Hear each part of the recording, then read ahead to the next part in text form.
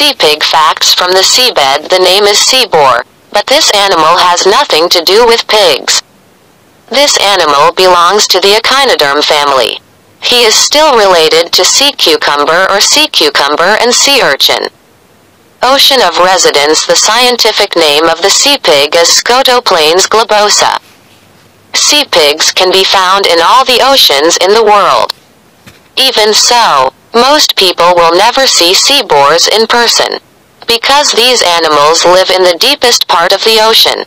The minimum depth is 1,000 meters. This animal was only discovered in 1882 by Hjalmar Tale, a zoologist from Sweden.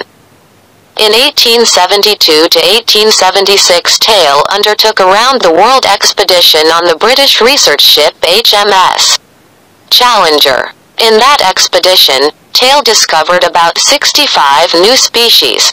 One of them is sea pig. Similar to pig, it is called a sea boar because its body is oval, fatty, pink in color, and has large tube-like legs. Body length between 5 to 10 centimeters. The legs are 5 to 7 pairs.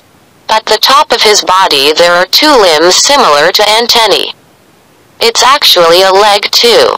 With those legs, sea pigs walk on the muddy seabed in search of food. They use their sense of smell to detect food.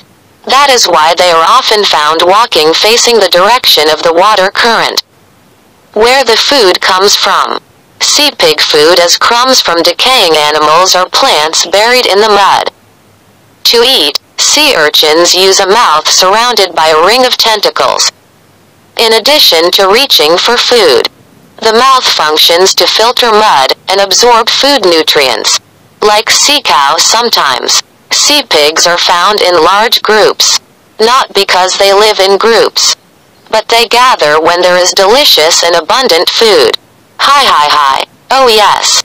They are also known as sea cows because of the tube feet on the sides of their upper body, which are reminiscent of cow horns.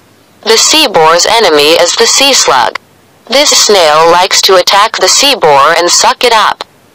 Another enemy is the trawlers.